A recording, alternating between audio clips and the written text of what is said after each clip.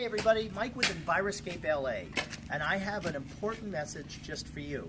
We're on one of our projects here. We have a landscape construction company located in Redondo Beach. We're actually in Manhattan Beach right now, and here's one of the issues that people who live in Los Angeles and the surrounding areas are facing. Actually, it's a Southern California problem, actually Northern California. The region, we're having an epic drought, worst drought in the history of the United States, and it's going on right now. We were expecting an El Nino this winter. The weather forecasters tell us that that has fizzled out, so we're bearing down because it looks like we're going right into the thick of the storm, so to speak, of drought.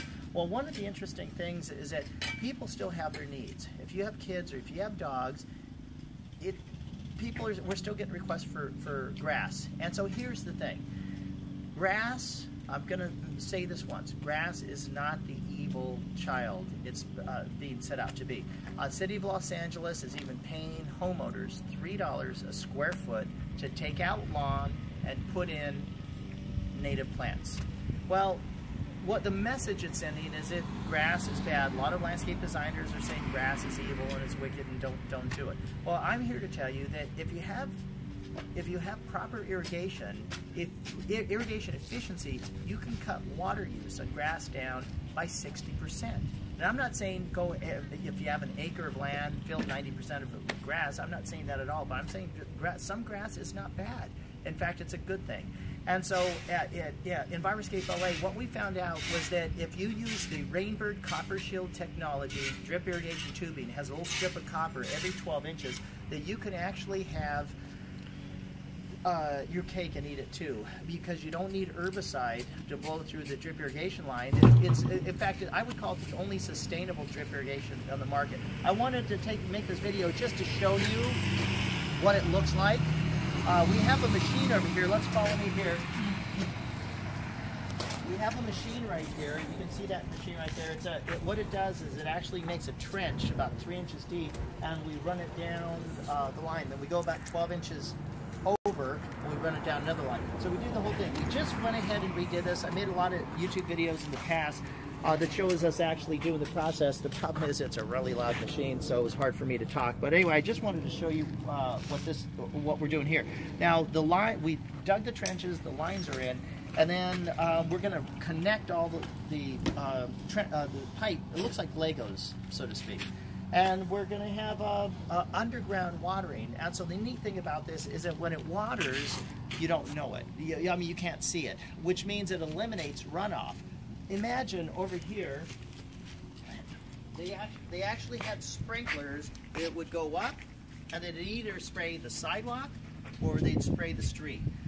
Very inefficient way of watering. It was the only way we had to water. Before sprinklers, 50, 60 years ago, people used to come out and hand water. That wasn't really efficient. Got sprinklers, and sprinklers did a pretty good job, but you're still always going to have overhead spray. So now the drip irrigation will eliminate that. It actually bleeds through.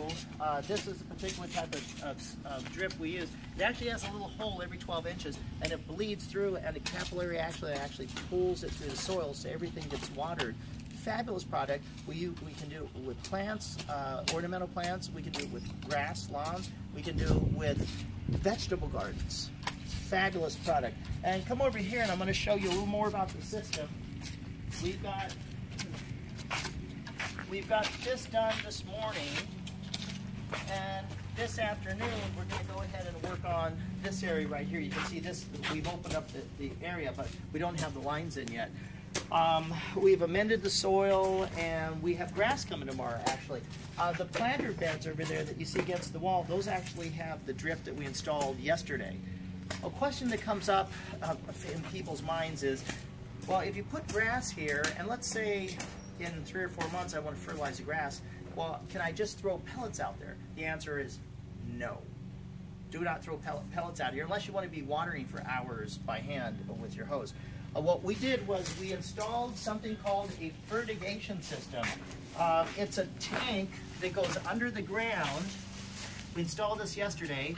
There's a white tank there. We fill that up with liquid fertilizer, and then we screw the top back on, and then every time it waters, it gets a little bit of fertilizer. A question that comes up is, how do you keep debris out of the drip irrigation lines? These tiny little holes. The city water always has a little tiny bit of debris. Well, these are called drip irrigation valves, Rainbird, made by Rainbird, and you can see here we've got, it's clean obviously, we've only used it a few minutes, but yeah, that little thing right there, that's a drip irrigation filter. I need to also say something about the valves that we use. Depending on how much volume you have, you might want to use the low flow valve made by Rainbird. What happens is a regular sprinkler valve will actually, it needs high pressure to shut off all the way, and if you don't use the right valve, it won't shut off. So I've seen some jobs where landscapers will put a regular valve in, and then it won't shut off, and then I get the phone call because the landscaper doesn't answer. It's like, hey, could you help us? Our sprinklers been on, our drip irrigation's been on for a day or two. That's a big waste of water. So you got to use the proper valves. You use the proper valve, use the proper